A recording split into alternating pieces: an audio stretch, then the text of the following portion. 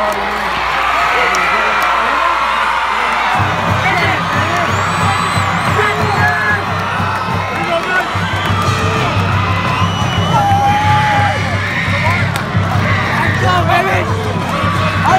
We're freshmen!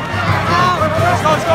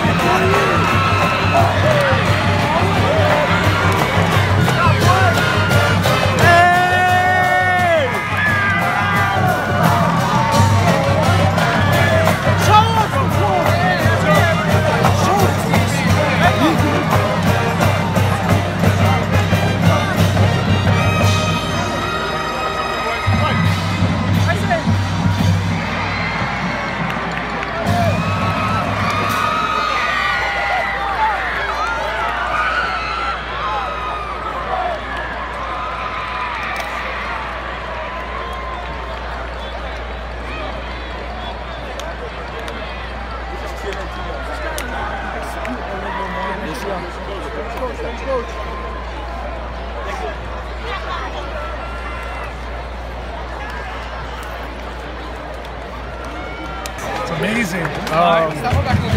These kids work so hard, you know what I mean? Like, and to see them come together, I think we needed to go through a little struggle halfway through the season. But once they realized, shoot, we get our stuff together, we're a darn good football team. They play well together. I know, I remember talking to you a few weeks before the postseason. You said it hasn't come together for you guys yet. Yeah. How were you guys able to pull out together and come up with a run like this? I think it was a one-on-one week. You know, I took everything away. All the incentives, the Marauders Day belt, you know, all that stuff was done. And they needed to realize that you can't take things for granted. All those things are extra. And they realized, like, oh man, we definitely need to wake up. And you know, it was a bad week of practice. It was just the morale was down. But I think we needed that week for them to really wake up and realize, shoot, we got to get our stuff together and come together as a team. And they did. Coach, you stayed aggressive early on in the game. Some fancy plays. Was that the game plan? Get them, surprise them early. Yeah, we had it in our script in the first 12 plays. We had one of them in. The other one, we always had it in our back pocket.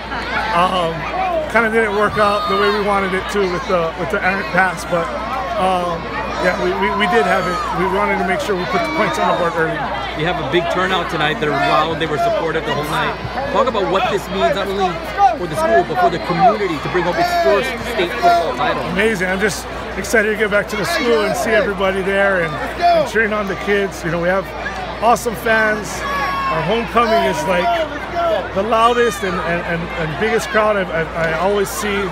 And they came out tonight to really support our boys, so I'm happy. Awesome, Coach. Congratulations. Thank you.